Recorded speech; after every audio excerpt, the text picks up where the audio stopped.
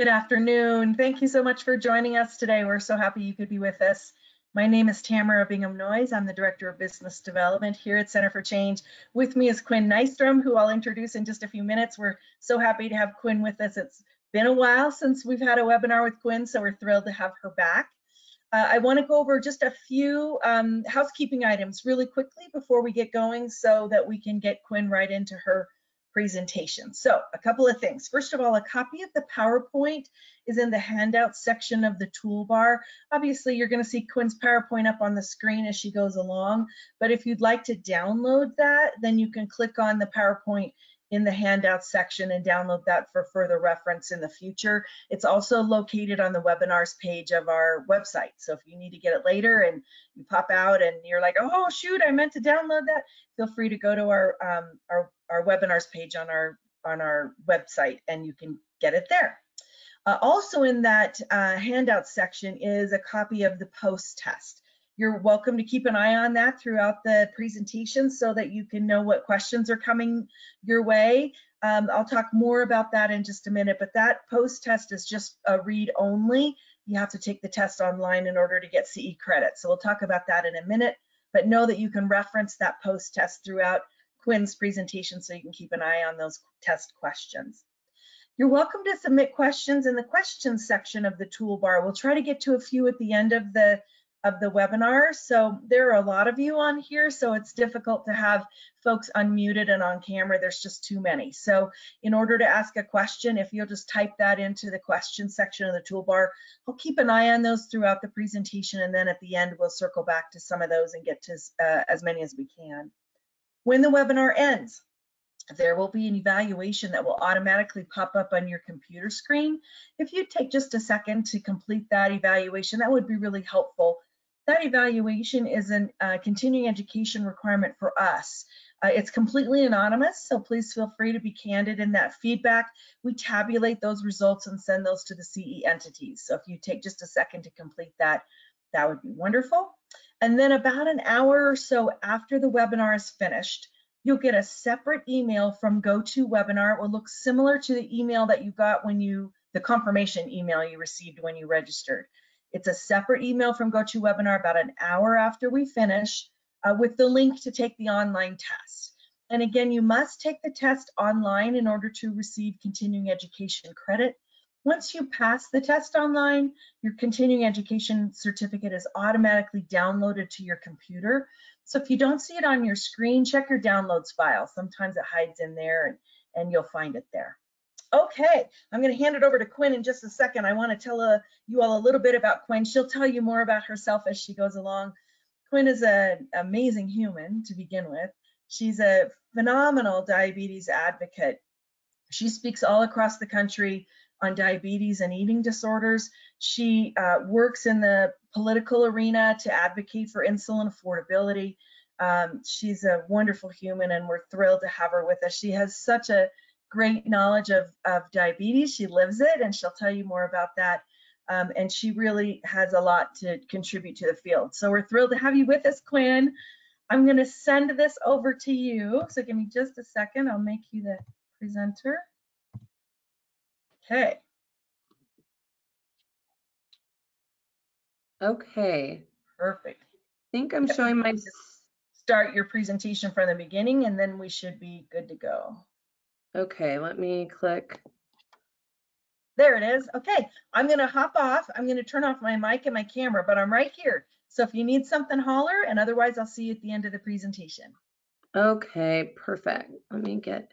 All right, well, welcome everybody. Thank you so much for joining us today. I know we've all had a little bit of Zoom burnout, I think, over the last year and a half. So really appreciate you taking the time. I know we're all busy, a lot of medical professionals I know on this webinar. So thanks for joining. I'll be very cognizant of the time. And again, I'll leave time at the end for any questions or comments that people have on this presentation. So again, my name is Quinn Nystrom, born and raised, live here in Minnesota. The topic that I'm going to be discussing today is diabetes burnout, which I think is really important, something that is very prevalent in the type 1 and type 2 diabetes community. We're going to talk about what is it, what contributes to it, and how can we best treat it when we see signs of it with one of our patients or even with one of our loved ones, how best to communicate to a person living with diabetes who's struggling with this. So a very quick background on me, why I'm so passionate about talking about type 1 diabetes. My younger brother, Will, who's pictured here, was diagnosed with type 1 diabetes at the age of 5. He was in preschool at the time. We had no family history of the disease. I was 10 years old at the time. I'm in the yellow shirt with a pink star. I was in the 5th grade. I knew when Will was diagnosed and hospitalized, I made a promise to him that I would do whatever I could to help find a cure for diabetes and do anything I could to help improve his life. And so it's really been a life mission of mine. And so it's a real honor to be presenting here with you today. But when Will was diagnosed, my mother, who was sort of the primary caregiver, because my father worked, 60-hour weeks, he owned his own business. My mom was really in charge of Will's diabetes care, giving him, insulin injections multiple times a day, doing his finger pokes, his blood sugars. She also, for myself and my older sibling, Thor, she had all of us change our diet. So we took out sugary cereals, we took out sugary drinks. It's really a family disease. And so a lot of things changed for all of us, but obviously most of all to Will. Here's me at 13. I think they used to call me Metal Mouth, right, with those braces. I have a teenager now actually who has braces, and I'm always like, oh, it's a tough time. But so when I was 13 years old, I was diagnosed with type 1 diabetes. So just 2.5 years after Will, it certainly was a struggle because as a 13-year-old girl, all I wanted to do was fit in. I really only cared about guys. I wanted to just blend in as much as possible, talk like my friends, look like my friends. And now I was being diagnosed with a disease I never thought I'd be diagnosed with because Will had it. And that doctor at the time said to my parents, there is no likelihood that your 2 older children could get type 1 diabetes. It's impossible. Well, I think a lot of us know on this call, it's not impossible to have a couple children in a family with type 1 diabetes. It may be more on the rare side, but it certainly happens. So I was shocked. I was devastated. I was crushed. I was embarrassed. And I really struggled with the disease tremendously for over a year until my mom sent me to a diabetes camp, which ultimately really helped me change my perspective on living with the disease. Okay, I got to move this toolbar so that I can read my own presentation.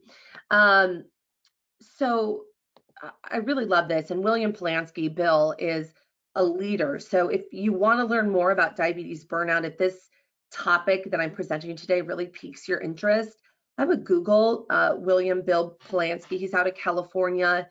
He's been a real pioneer on the topic of diabetes burnout. Has a lot of great material, studies. I believe he's written a book about it. And so he says, when you are diagnosed with diabetes, it feels like the universe has just handed you a new job with no pay and no vacations. If you're going to manage it, it takes effort and vigilance. That's why it's this balancing act. And I think that's a great way to put about, again, I can only speak personally to type 1 diabetes, but every single day of my life, I'm having to check my blood sugar or make sure, the continuous glucose monitor is working correctly. I have an insulin pump. I have to make sure that the infusion site is working properly and that I'm getting insulin. And then when I'm eating, right, that I'm getting the proper dose for the food that's coming into my body, figuring out how exercise affects my blood sugars. So there's just so many sort of things up in the air. It's truly a balancing act, and it's a disease where you don't get a day off and you don't even get an hour off from it. And I'm sure a lot of you have heard that feedback from your patients. So what is diabetes burnout, as I'm sort of discussing here? So the way that it is described, I'm sorry, I'm having problems with this key thing, a state of mental, emotional, and physical exhaustion following an apathetic detachment from one's illness. I'm sorry, with this toolbar. Identity, diabetes, self-care behaviors, and support systems, which is commonly accompanied by a feeling of powerlessness. Again, it's sort of a combination. It's a holistic sort of on all parts of you are just feeling run down, and that you've kind of come to a breaking point. There is a way that you can actually diagnose diabetes distress. Again, William Polanski is the one who created this distress scale. It's 17 questions. Again, 1 through 6. So 1, not a problem, 6, a very serious problem. Here's just a couple of the questions, but like feeling that diabetes is taking up too much of my mental and physical energy every day. Feeling that my doctor doesn't know enough about diabetes and diabetes care, feeling angry, scared, and or depressed when I think about living with diabetes. And then there's sort of 4 areas of scoring at the end, which is emotional burden, physician-related distress, regimen-related distress, and interpersonal distress. But a really good tool that I see is being used more and more in the medical community. So what contributes to it? How does somebody get to be, burnt out from living with this chronic incurable illness? Well, I think certainly to some of you on this call or webinar, you'll know why people get very burnt out from living with this. So, this is just a picture. I love this little bag because it says this bag contains my pancreas. But this is the stuff that I regularly have to have with me on a regular basis. I can't I remember being a 13-year-old girl after being diagnosed. I wanted to go to the movie. Just going to a movie for 2 hours with friends had to be a whole ordeal. Or going to my very first sleepover after I was diagnosed was a huge deal, huge coordination with the parent who was hosting, what food would be served, how I would get my insulin, how I would dose it. But you constantly have to have all these things. You also, and I'll talk more about financial distress later in this presentation, which I think is really crucial in this specific topic that we're discussing, but you have to be able to afford all these things on the left to keep yourself alive. And that comes with a lot of stress and distress, as we're going to be discussing here. 42 factors that affect a blood glucose. If you guys have been on presentations with me before, you know that I love this chart, not because I have to live it and breathe it every day, but I think it gives a really good look at that balancing act that Bill Polanski was talking about earlier about, and again, Diatribe came out with this a couple years ago, but it's so true, right? So what can affect my blood sugar? You have obviously up arrows, mean it'll raise your blood sugar. If it's a side arrow, it'll sort of keep it as is. Down arrow, obviously it will drop your blood sugar. But you have all these different things in the category of food, medication, activity, biological, environmental, behavioral, and decision making. So throughout the day, I'm trying to keep my blood sugar between 80 and 130, and I have to sort of combat these different factors that are happening. And so sometimes I'll get sort of a question from a medical provider or a family member like, well, how could your blood sugar be 350? Oftentimes I want to have a printout of this chart, hand it to them and say, well, your guess is as good as mine, but it's one of these 42. Sometimes I know why my blood sugar has skyrocketed. Sometimes I have absolutely no idea. Same with low blood sugars.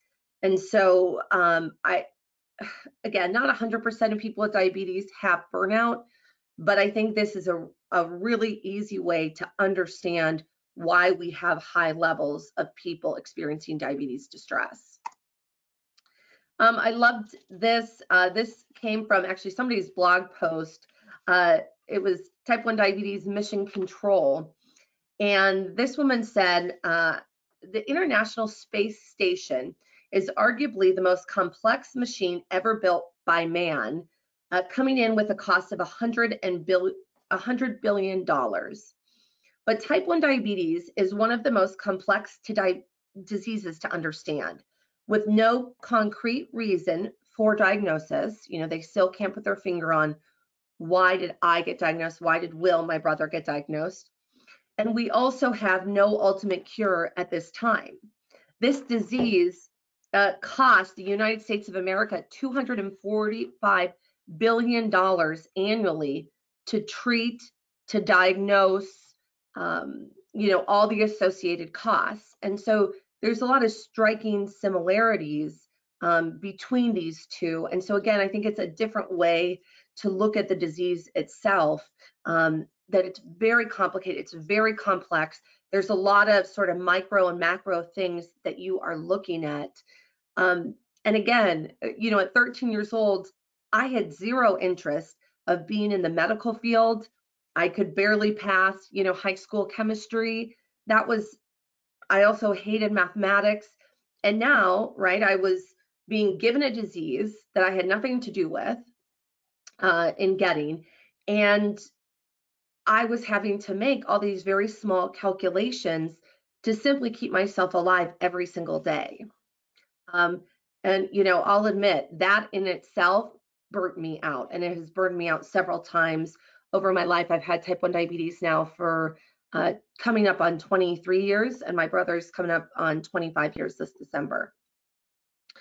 So I did some graduate school research. This was a couple years ago. This was specifically looking at type 1 adolescents, so from the ages of 10 to 17, on communication messages that affect them. I looked at social learning theory with Albert Bandura, right? This perceived self-efficacy is conceptualized as perceived operative capability. So it can kind of be boiled down to social learning theory is one's belief in themselves, their self-confidence to execute a very complicated disease, right? So how much confidence do I have in myself that I can keep myself alive with type 1 diabetes and do a halfway decent job? We've seen here that, and research has shown us this, right, that scare tactics are effective. They do not work. We really need to switch from scaring people to empowering them. And I think the medical community, the diabetes community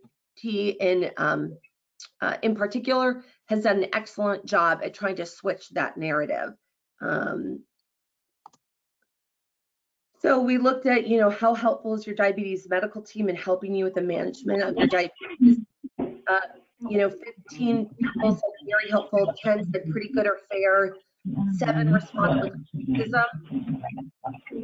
Tamara, I'm getting some feedback. Is that? Yeah, Quinn, I'm hearing it as well. So I'm going to mute everyone. And when I do that, it'll mute you as well. So just hang on for just a minute and then I'll come right back. Okay.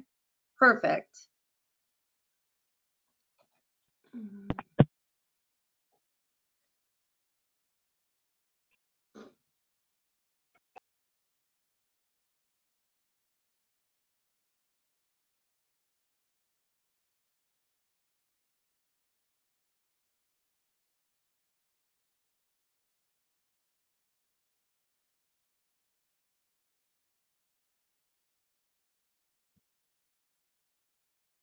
Hey, Shelly, can you help me unmute Quinn?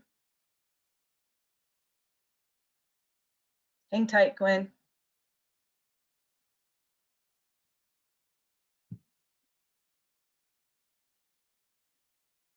Quinn, see if you can click on your own microphone and if it will unmute that way.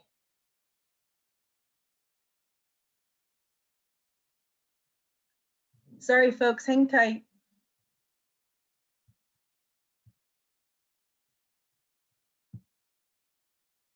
Oh, great. Can everybody hear me? There we go. Yep, okay, perfect. You're good to go. Thank you for waiting. Yeah, thanks everybody. Wanted to get that figured out so you didn't have to hear that for another 30 minutes or so. So the conclusion of the research was, we were looking at what messages affect a type 1 adolescent the most when it comes to their self-management of their disease. Again, we looked at healthcare professionals, we looked at family members, we looked at teachers, we looked at peers, we looked at the internet. But what greatly affected them the most was 75% of people who participated in the research told of a person having misinformation. Just over 40% reported that they had a negative experience where they were called overweight. 71% said the most motivating factor in improving self-management is curability or controllability. So something that's in their power to do. And so what was interesting about the research was, I thought that, a negative message would lead to worse sort of management of the disease. But that was not what was found. What actually appeared sort of to raise the red flag was this distress on these negative experiences where everybody, all of those groups of people had told a person with type 1 diabetes something very negative and something that was outside of their control, calling them overweight, saying that they ate their way to the disease, saying they couldn't eat candy, that they ate their way into their diagnosis, they could get on a diet and cure themselves, that those were actually the most distressing messages. And that even though that caused distress, we didn't see it directly correlated with the self-management, but just seeing the high prevalence of those negative experiences on a person living with type 1 diabetes. Here's another great quote from Bill. People with diabetes do what anyone else does. Very few of us can follow every single healthy habit or change, so we choose the ones we can. So as a lot of you know, diabetes, again, I'm going to probably say it over and over in this presentation, is so complex. There's so many moving parts. Again, I am not an expert. I didn't go to medical school. I didn't go to nursing school. I never became a dietitian. I never became a pharmacist, sadly, to my father, who's a pharmacist. But I do the very best that I can every single day. Am I perfect on all things? Absolutely not. I think trying to strive for perfection as somebody with diabetes, you're just going to find that you're going to fail because that's the way that this disease is. You could do everything right, and you're going to still find that your blood sugars could be high, they could be low, they could be out of range. So again, seeing that we're doing the very best job we could. I also want to say, and I usually say this in my presentations, I try to, that with this presentation, in no way am I trying to say anything negative about healthcare professionals, about support people in a person with diabetes life. I think everybody is doing the very best they can with the information that they have received.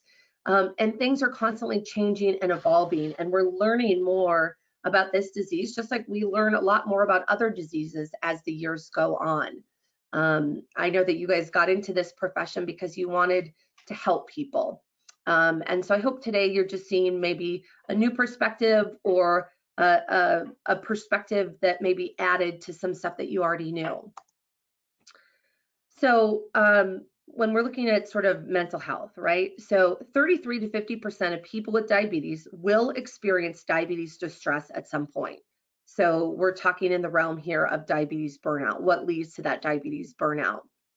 We know up to 45% of mental health conditions and cases of severe psychological distress go undetected among patients being treated for diabetes.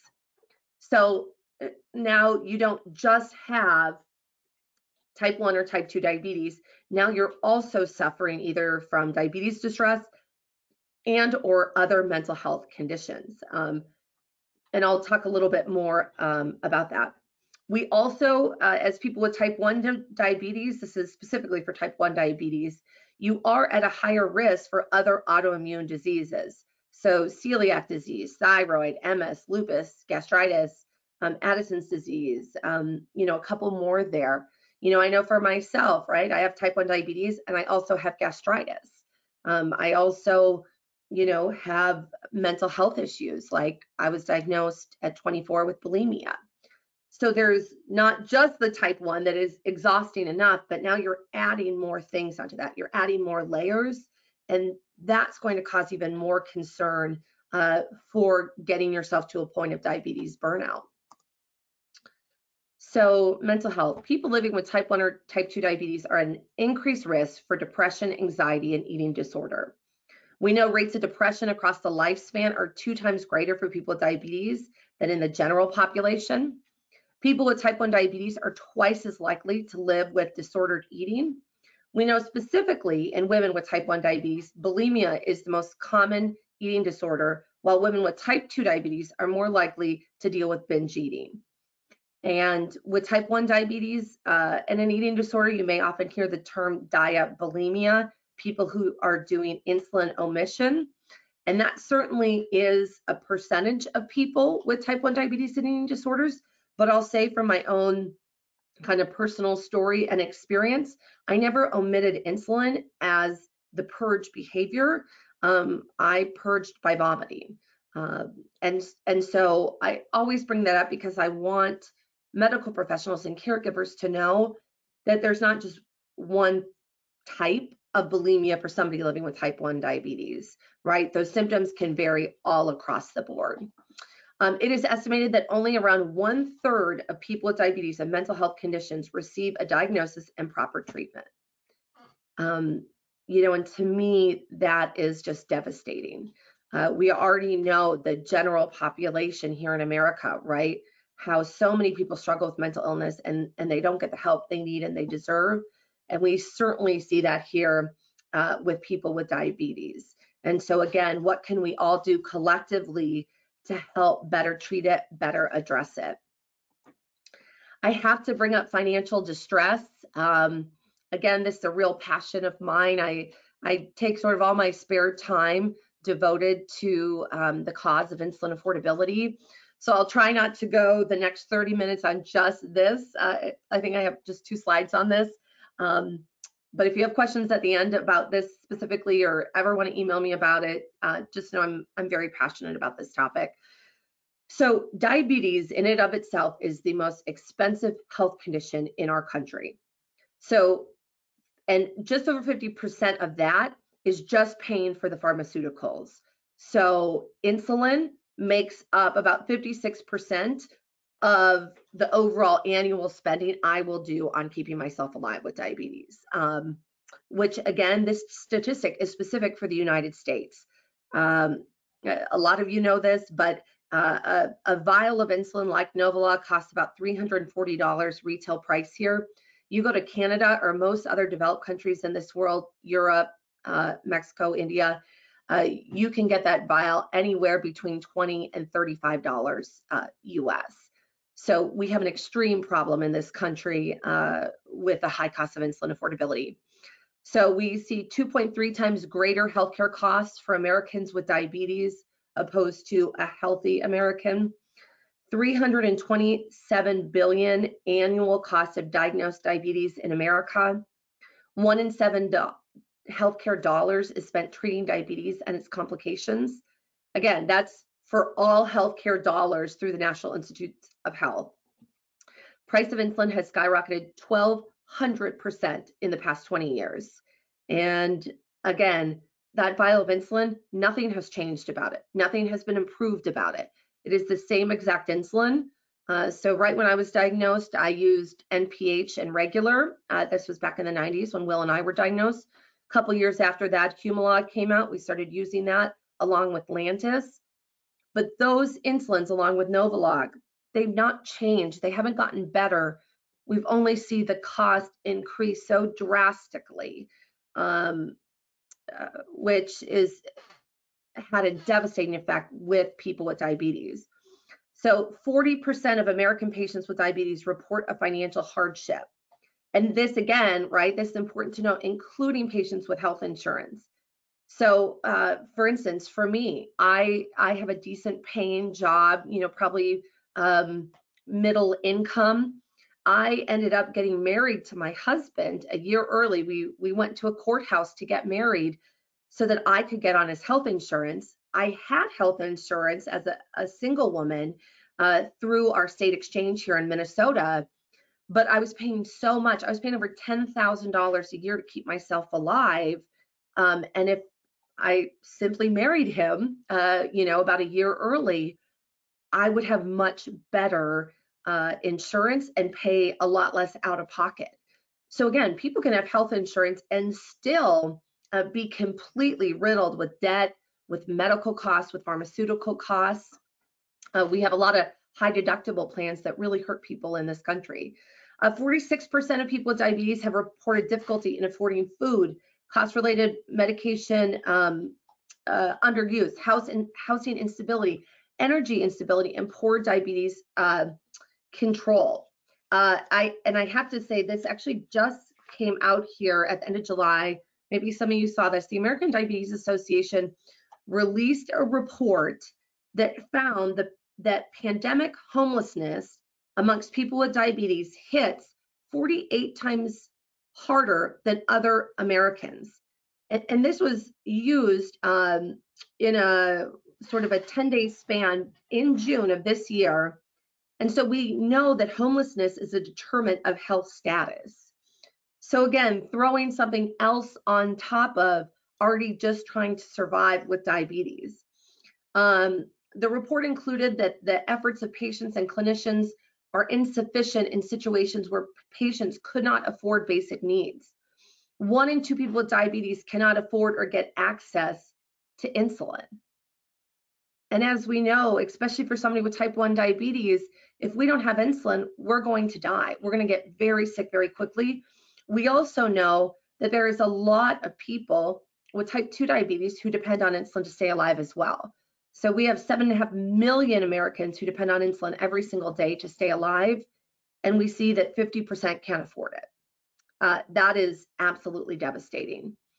Only 3% of people globally can afford a continuous glucose monitor. So again, me personally, I wear the Dexcom monitor. I have it, tied to my phone and to my Apple Watch. You probably can't see it here. So my blood sugar is 138 right now. I know that's steady. But again, if somebody can't afford their insulin, they can't afford a continuous glucose monitor. I know that I'm very privileged in order to be able to wear that. And so, I'll give this example, for the Super Bowl this year, people, of course, were thrilled to see Nick Jonas in a commercial on TV for the Super Bowl. But that commercial was all about time in range. So instead of just looking at someone's A1C, which has long been sort of the predictor of how well you're doing with diabetes, the hemoglobin A1C, there's been a switch to look at time in range. But let's take a step back. You have to have a continuous glucose monitor to be able to look at those numbers. And a continuous glucose monitor, even with my husband's great insurance, I pay over $300 every couple months just to get that supplies, on top of what I'm paying for insulin, on top of what I'm paying for medical appointments. And again, we're just talking about my type 1 diabetes. We're not talking about my therapy sessions, any treatment that I've done related to the eating disorder, procedures that I've had to have because of the gastritis. So all this stuff is just piled on, and you can see that a lot of people get to a breaking point. And to me, it's no wonder when we're looking at all of this. And I understand in medical appointments that you have a finite amount of time to talk with that person with diabetes. And so oftentimes I think the topic of financial distress with patients can be long and drawn out. Also, it's very personal. So sometimes people keep that very closely guarded because I think there's shame, there's embarrassment. In America, it's all about pulling yourself up from your bootstraps, being able to do everything, pay for everything yourself. And so it can be very distressing when you're not able to afford those basic needs. But I think we also need to educate people in the diabetes community to let them know they're not alone, that a lot of them are in the majority with having to struggle with affording. And it's not about them. It's unfortunately about a corrupt system that we have in this country, that we have not been able to wrangle in these high costs through different legislation and different executive orders. So I will not continue on with that, but I also wanted to say the organization Diatribe came out and they did a study, and it showed statistically that fewer than 1 in 5 people with diabetes have A1Cs lower than 7.5. Now, the American Diabetes Association For adults 18 and older, they recommend an A1C of 7.0 or lower.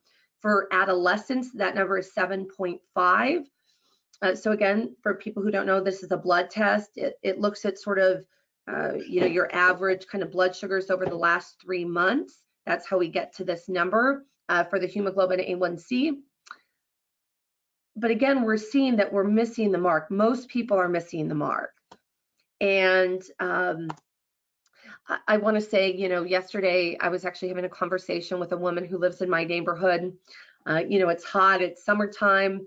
So I had my pump was showing and also my continuous glucose monitor on the back of my arm. And so she asked me if I had diabetes, and I said, yes, I do. And she is a lovely woman. And she went on to tell me a story about her father and how he's an uncompliant type 2 diabetic who doesn't care about his health, who recently got himself into trouble with a very low blood sugar. The family's very upset at him, expressed their frustrations. And in that situation, I always listen. But I will tell you, in my years of speaking on this topic to over 300,000 people, I have never met a single person with diabetes who wants to do bad, who wants to feel sick every single day or have a low blood sugar or a high blood sugar. It's miserable. And so typically the person with diabetes is doing the very best job they can with the tools and the resources they've been given or with the lack of. And so, I think if we can work hard to look at people with diabetes with a more empathetic lens, and again, I know that this woman is a lovely woman. She didn't mean anything bad about her father, but when I started talking to her about the costs associated with how you never get to take an hour off from this disease, that we just can't go to the doctor's office, get our little insulin treatment, and then return home for the week. That's not how this disease works. She really then started to better understand it. And again, I never do it in a shaming way because I don't think people are meaning it in a mean way. They're, it's through the lens of their own understanding of this disease. So how do we best treat somebody who is struggling with diabetes burnout, diabetes distress? So let's look at language. The biggest problem with terms like non-compliant, which again, I hear this term a lot when people know I have diabetes. They want to tell me about a non-compliant person in their life, is the impact on the person with diabetes and their motivation and empowerment to improve their health. So when people are termed non-compliant, one reaction you can get is just like you throw your hands up in the air and you're like, okay, you think I'm non-compliant? Well, what's the point? Or I've heard from people with diabetes who their medical team just sort of has given up. They've said you're non-compliant. They use more of their scare tactics. Now those people with diabetes never want to book another medical appointment. They have such a great fear of seeing any medical professional that they don't want to go in. And so I think like Ms. Dickinson, who's done phenomenal work with the use of language in diabetes care and education, she says words have the power to elevate or destroy. This is also true of language referring to persons with diabetes, which can express negative and disparaging attitudes and thereby contribute to an already stressful experience of living with this disease. On the other hand, encouraging and collaborative messages can enhance outcomes. So I can tell you when somebody made me feel safe, made me, be seen and be heard, I'm much more apt to open up to them and tell them about my struggles, which are very personal. So, what if we, by viewing that the non-compliant patient, instead we looked at it as someone grappling with an obstacle rather than a lazy person, right? What if the person's health insurance won't cover adequate diabetes education? What if they can't get affordable health insurance and are paying out of pocket for every visit? What if they have a severe phobia of needles or swallowing pills, but no one asks that when prescribing insulin injections or oral medications? We know that metformin, which is a very common type 2 medication, those are some real horse pills. What if they're struggling with depression, anxiety, or diabetes burnout? What if another major life event like a death, a divorce, childcare changes in employment is significantly affecting their ability to make diabetes management a priority. I will say for myself in my own life, I have a mother who has been struggling with early Alzheimer's and recently has been diagnosed with dementia. That puts a big burden on me. It's very difficult for me emotionally. She's been my best friend. And so again, you're putting something on top of my type 1 diabetes, my gastritis, my bulimia, my anxiety, my depression, and now I have one of the most important people in my life suffering. That's going to cause even more issues. And we know anxiety and all those different things, those can affect blood sugars. What if the side effects of their medications are unbearable and they've stopped taking them? And they may not have even told you because they're embarrassed. What if they were never educated on the purpose and the value of taking that medication? What if they live in an unsafe home facing daily abuse? What if they don't have the financial resources available to them to afford that basic medication, right? I think if we can just kind of change our minds and look at things in a different perspective. And again, I can't imagine how difficult your jobs are as medical professionals and knowing what short time windows that you even get to have with patients. So barriers to adherence. So again, I think it's more productive to replace the idea of compliance with the concept of barriers to adherence. So instead of saying somebody's non-compliant, what if you just change that slightly and said, okay, this person must be struggling with a barrier for adherence. So again, do they have ineffective coping skills? Is there a lack of support from family and friends? And actually, I'll be doing a full webinar on this topic in November. You can look out for it. I'll be doing it for Center for Change on family dynamics with people living with diabetes. Another, I think, really important topic. But again, misconceptions about the disease and its treatment. What did they learn from maybe somebody else, from the media, from a family member? A barrier to adherence can be an inability to understand, purchase, and use medications. How about poor nutritional choices?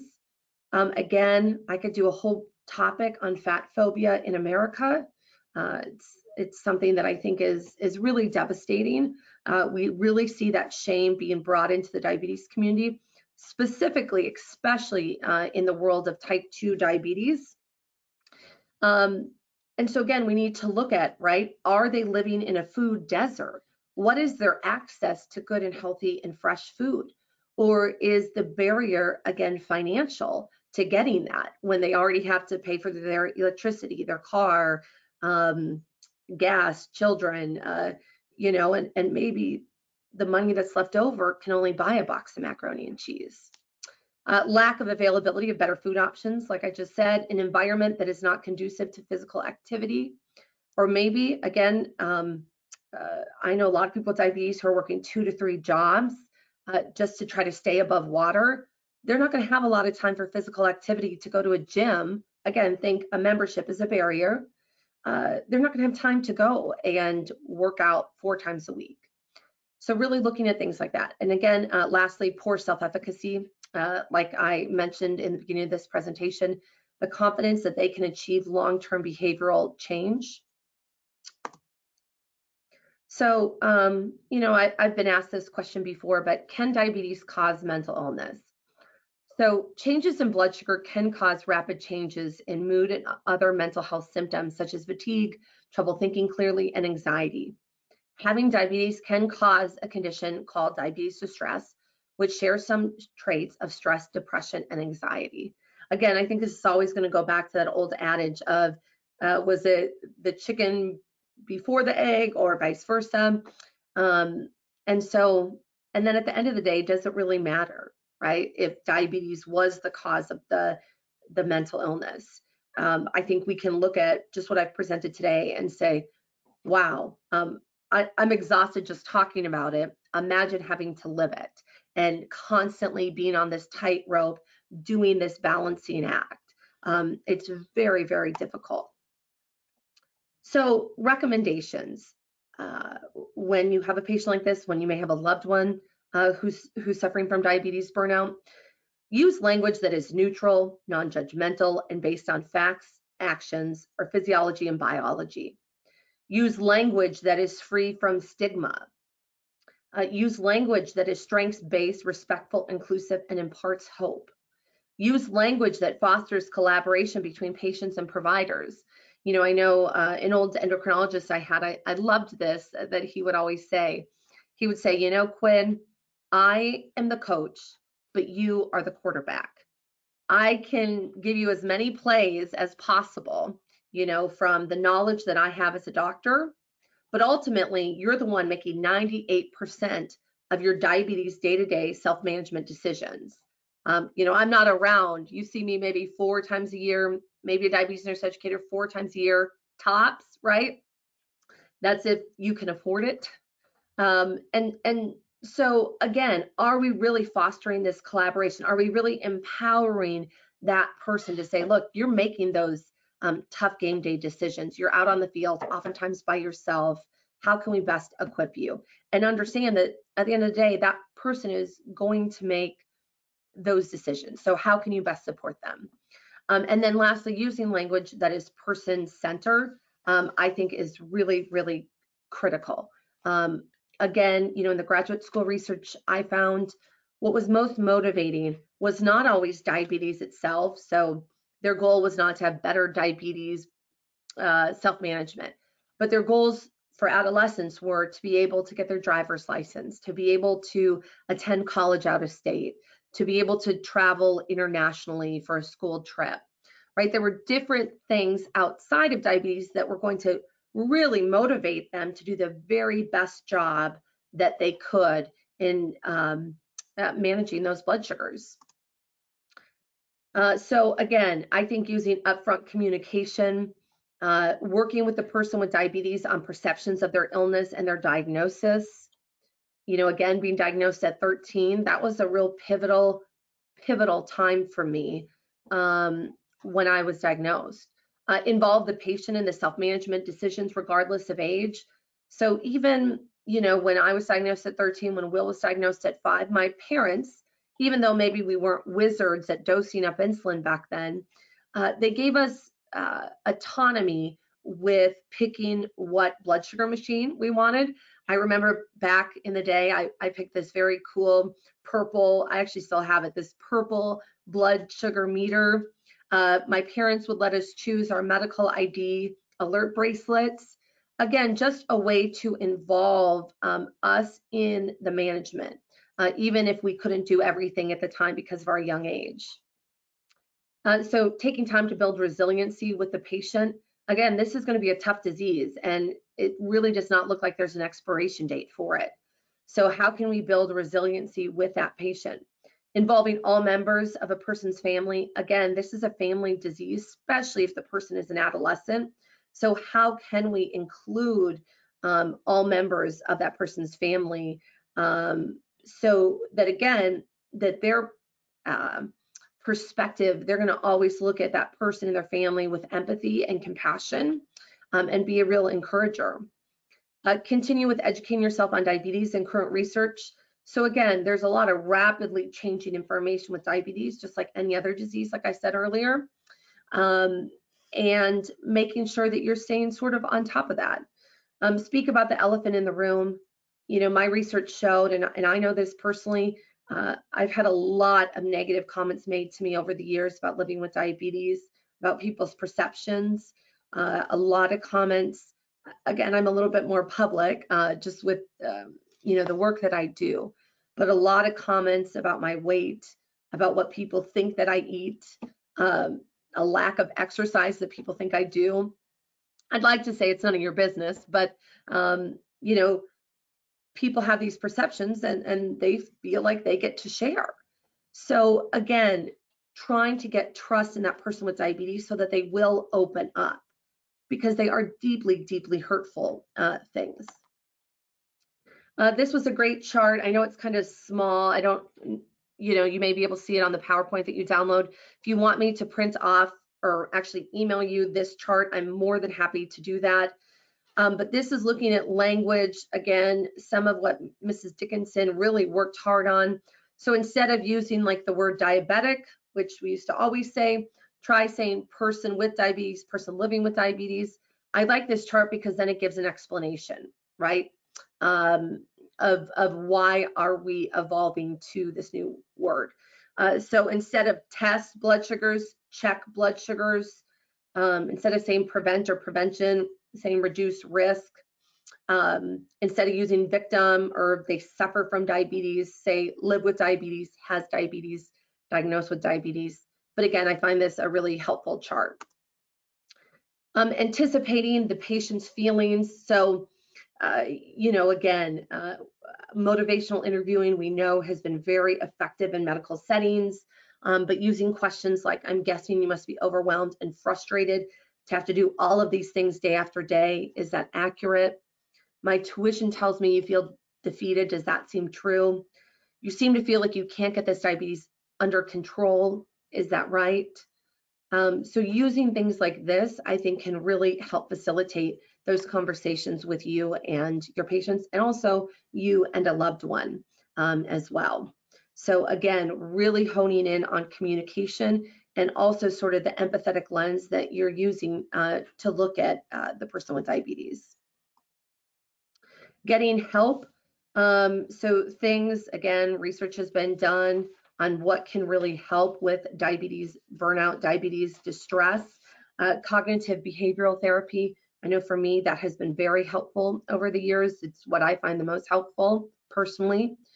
Family therapy, again, especially if you have an adolescent.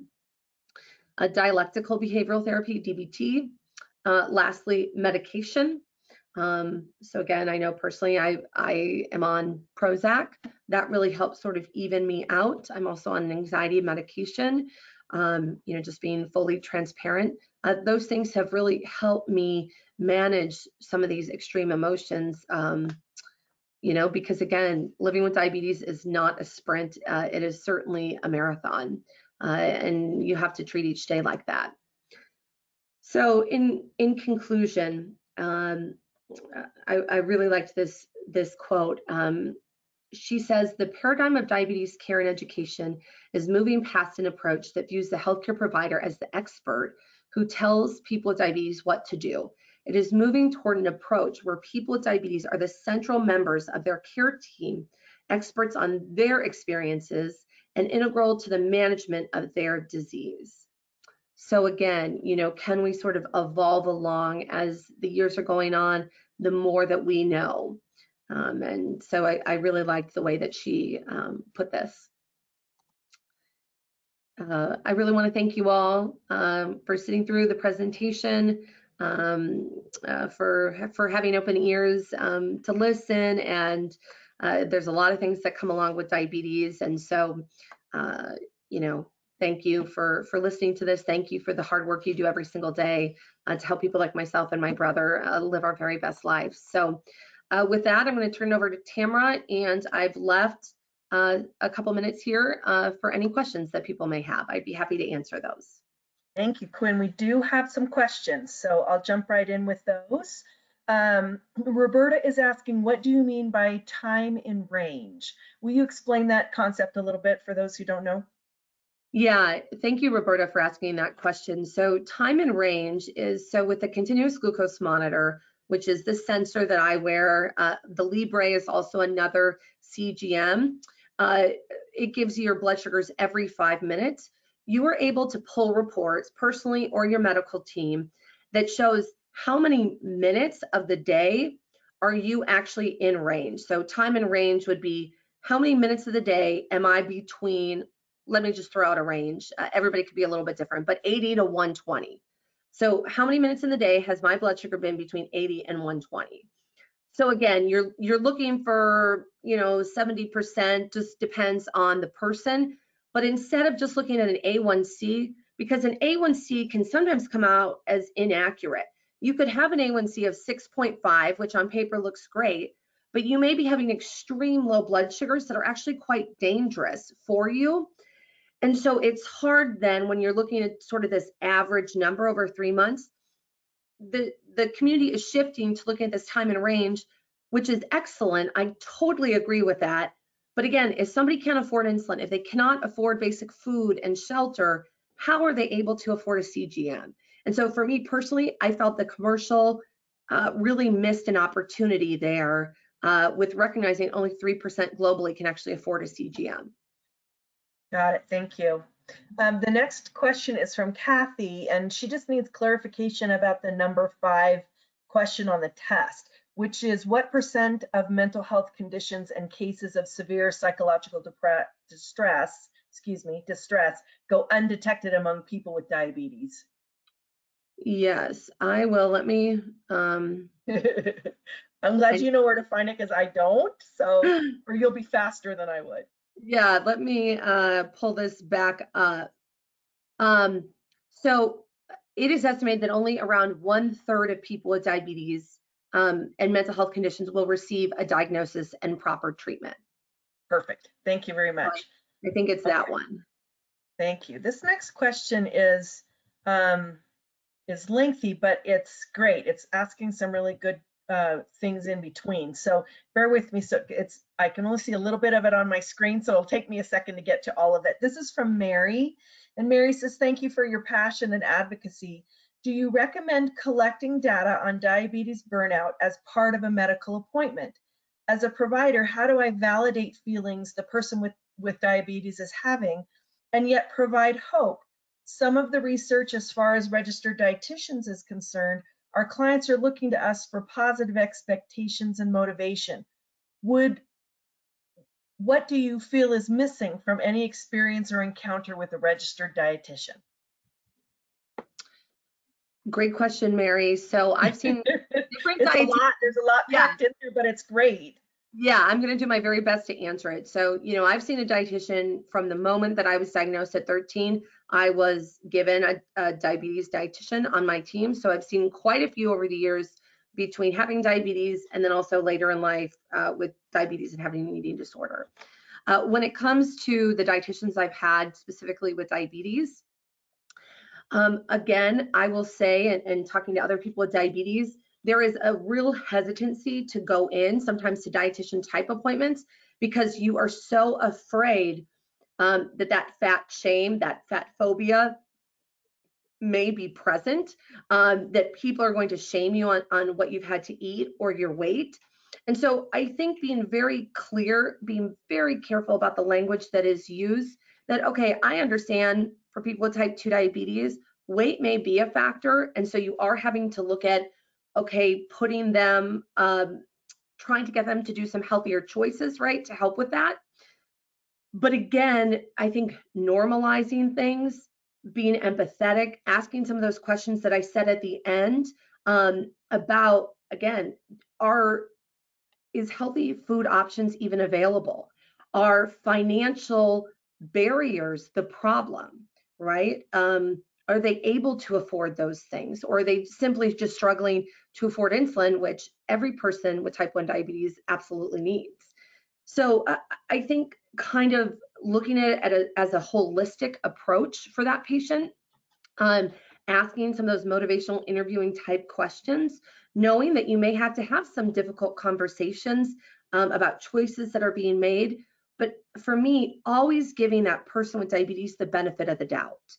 Again, they may be burnt out, they may be in great distress, but they've showed up at that appointment and that's a win. And so I think finding my endocrinologist, who I talked about, the quarterback and the coach, he always said to me, it is not hard for me to give a compliment to every single patient that walks through my doors.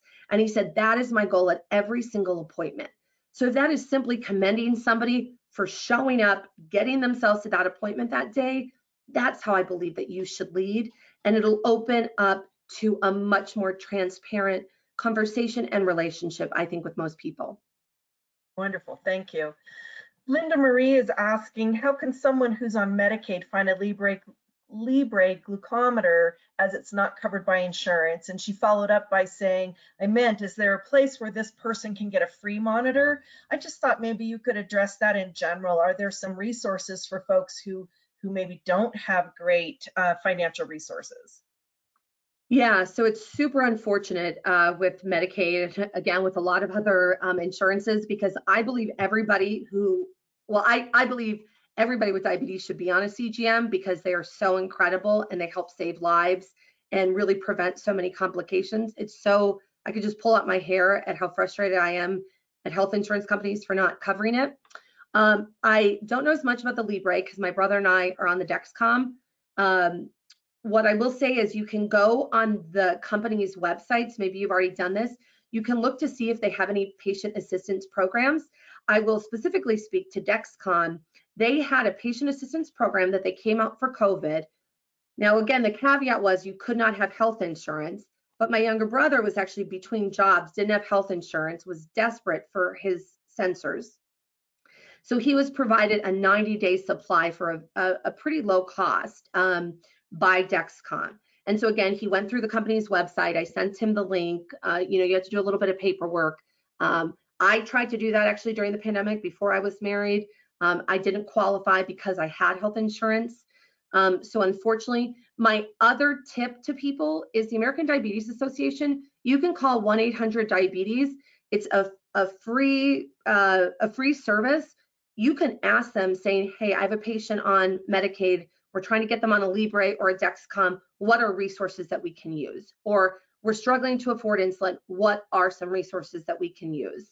And they can really point people in the right direction. They also, if you have a patient with diabetes who's being discriminated against in school, at work, they have a whole legal advocacy division that will work for free for the people with diabetes, and it's an incredible resource. Wow, that's wonderful. I didn't know that. Thank you, Quinn. We have a couple more questions that I still would like to get to, but I recognize we're at the top of the hour, so I just want to give a couple of reminders for those folks who need to hop off. And then if you'd like to stay on and listen to Quinn answer a couple more questions, you're more than welcome. But I know lots of our folks online are providers and may have an appointment at the top of the hour. So let me make these two quick reminders. First of all, when I end the webinar here in a few minutes, an evaluation will automatically pop up on your screen. When that happens, if you'd be so kind to take just a minute to complete that, that would be really helpful.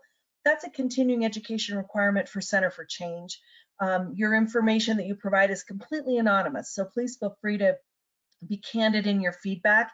We then tabulate those results and send those to the CE entities. So if you would do that for us, that'd be awesome. And then about an hour after we finish the webinar, you'll receive a separate email from GoToWebinar with the link to take the online test. You must take the test online in order to receive continuing education credit. Once you pass the test online, your CE certificate will automatically be downloaded to your computer. So if you don't see it on your screen, check your downloads file. Okay, let's jump back into a couple more questions. And if you need to hop off, we totally understand. This question is from Catherine Quinn, and she says, any thoughts around approaches to working with substance using clients and diabetes?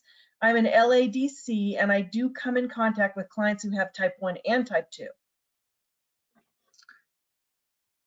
Yeah, so talking specifically about the approach with those types of, okay. Yeah, with substance using clients and how that might be a little bit different. Yeah, so again, I've talked to a lot of people with diabetes who also struggle with a substance use disorder, with drugs, alcohol. What I will say I think is not helpful is if in that situation somebody will tell me, just stop drinking, it's really bad for your diabetes. Most people with diabetes know that drinking alcohol or using drugs isn't really helpful. So for somebody to just sort of state the obvious, you sort of feel defeated, like, okay, I'm showing up to this appointment. It shows an effort, at least, that they want to get more information or that they are seeking help, which we know is a really brave and courageous thing to do. And so I think not stating it that way, but saying, okay, what are some small victories that you had this week? What are some small things that we can do to work towards our goals? What are some goals that you would like to have around your substance use? So again, so it's collaborative, it's involving them in their care. It's not saying you're a bad diabetic because you're drinking alcohol. You know, that stuff, and I'm sure you already know this, that doesn't help.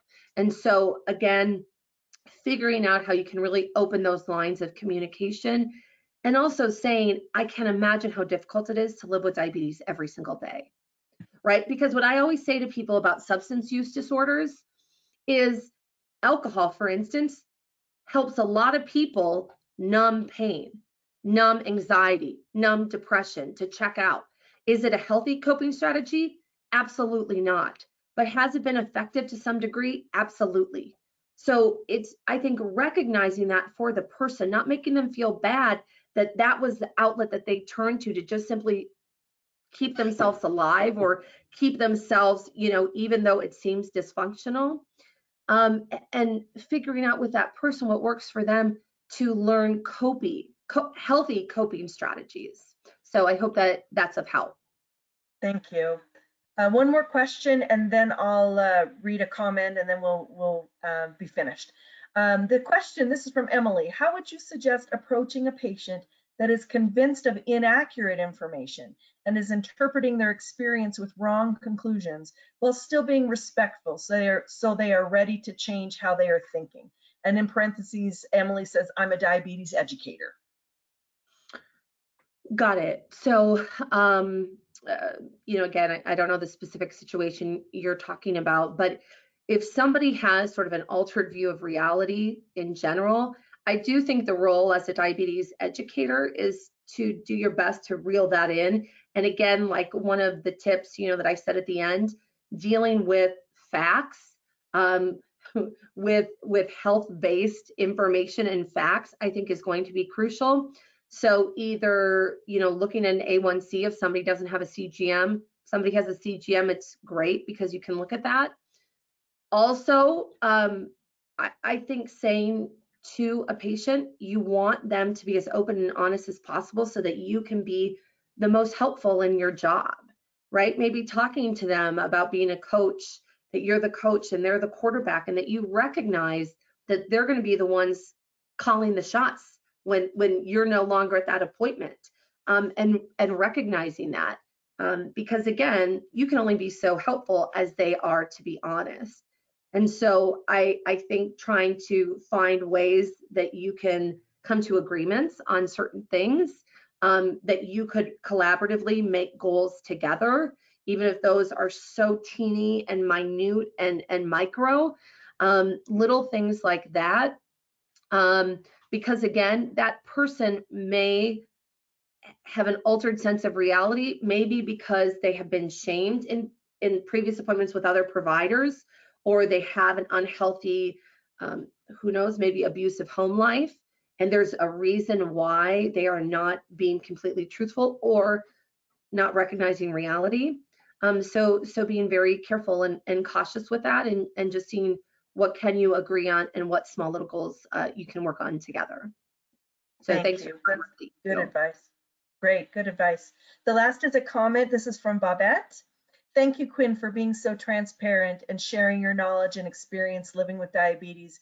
Your sharing has made a significant change in my thinking and attitude about persons living with diabetes, and I will view and treat them differently, in parentheses, better. I admire your passion, quest for knowledge, and willingness to share so openly to help other people. Thank you very much. That means a lot. Thanks everyone for joining us today. We hope you can be with us. We have a ton of webinars in August. We have another one next week. Jessica Setnick, who's an awesome dietitian, is going to be presenting on the anthropology of eating. I've heard this presentation, and it's phenomenal. So that's Tuesday, August 24th at noon Mountain Time. We hope you all can join us. And in the meantime, everybody take good care and be well. Bye. Bye.